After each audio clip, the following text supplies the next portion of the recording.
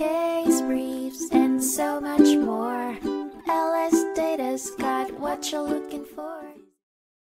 In a significant antitrust legal dispute in 1991, the United States District Court for the District of Colorado ruled in favor of the National Basketball Players Association, NBPA, and Charles Grantham, effectively dismissing claims brought forward by Thomas P. Collins in a case referred to as Collins v. National Basketball Players Assin. The genesis of this complex legal battle revolved around Thomas Collins, who argued that the union's regulations and agreements interfere with the rights of non-certified agents in player salary negotiations. He also accused the NBPA of sabotaging his professional endeavors by intruding into his contracts. His central claim was that these restrictions were in violation of antitrust laws, specifically invoking the Sherman Act. The crux of the argument was whether or not the regulations established by the NBPA and the respective agreement with the NBA should be examined under antitrust laws. Notably, these laws aim to ensure fair economic competition by preventing powerful entities from manipulating market conditions.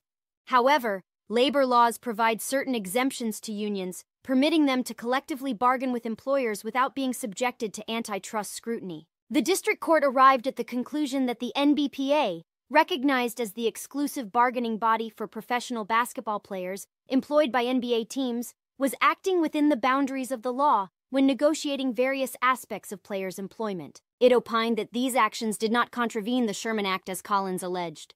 In light of the evidence, the court dismissed Collins's allegations as baseless and ruled in favor of Grantham and the NBPA. It established that the very regulations under contention effectively passed the labor exemption test, thereby affirming the fact that they were created to advance the union's legitimate self-interest.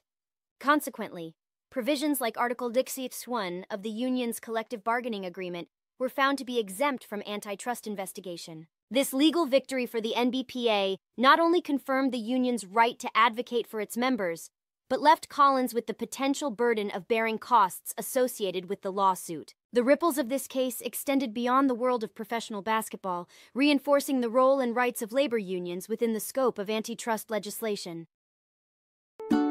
Case briefs, and so much more.